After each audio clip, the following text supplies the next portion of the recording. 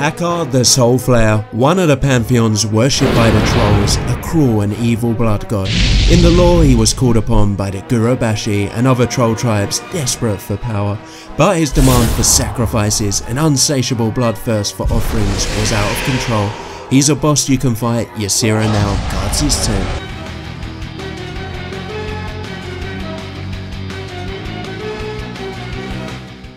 Most destructive finishers are all about damage, Ragnaros hurling molten fire, Barangeddon inflaming the battlefield. How about one that sustains you?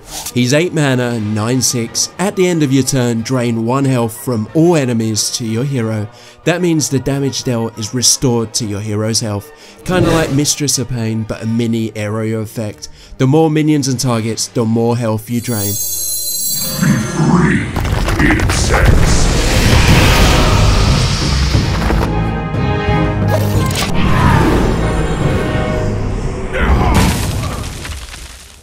Next up, this is somewhat like Gormok and Rend Blackhand, a strong effect with conditions but a bloody tribute theme.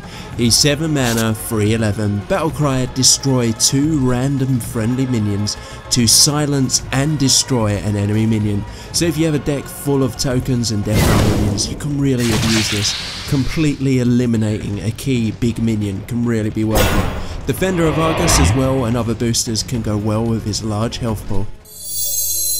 You spit in the face of a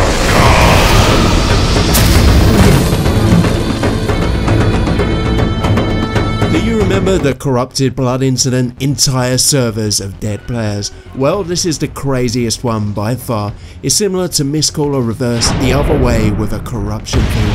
He's 10 mana, 11/11, Battlecry, sacrifice half your health, taint all enemy minions, hand and deck included.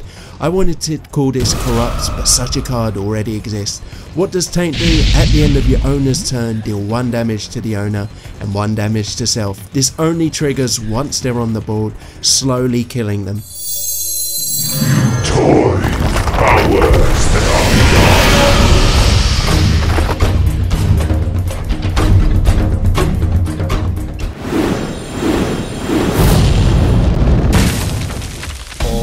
Which Hakkar beyond legendary, sucking the blood out of all enemies, tributing minions to completely obliterate a foe, or tainting every enemy minion hand and deck. Last time we had Gengraymane, the old Wolf King version 3-1. I'll nerf him to 7 mana as many of you requested. Next up we got a certain lady replacing the priest hero Anduin. Who could it be? Guys, I've now got a sponsor, G2A. You can get a discount on all games by using the RFuller code. There's links below, check them out. When you attack, you have to pick which hero, so who will you focus down first? Lastly, this can easily be configured for the mobile for the 2v2 experience.